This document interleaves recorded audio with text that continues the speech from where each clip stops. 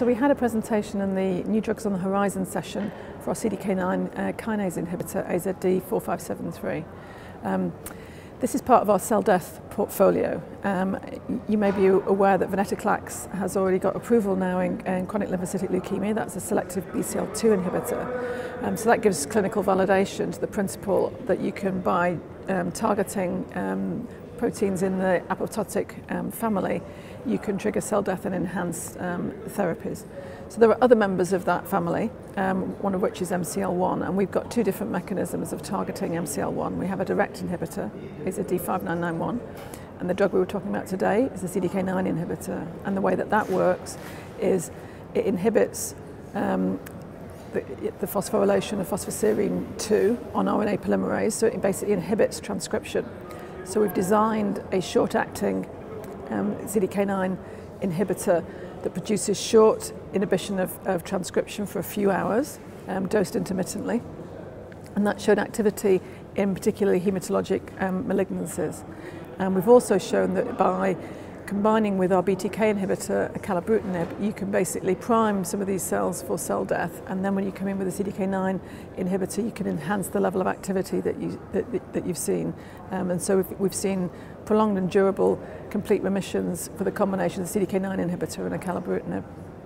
So there are other mechanisms as well of enhancing the activity you can see for acalabrutinib in B-cell malignancies. And another one that we've got a poster on today is the combination of our ATR inhibitor, AZD6738, with acalabrutinib.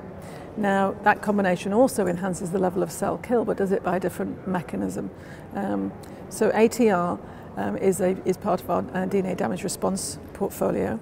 By inhibiting ATR, you inhibit the ability for cells to repair DNA, because what you do is you get separation of the DNA helicase that unwraps DNA and the polymerase that is polymerizing behind it. So you get potential for conversion of single-strand breaks into double-strand breaks.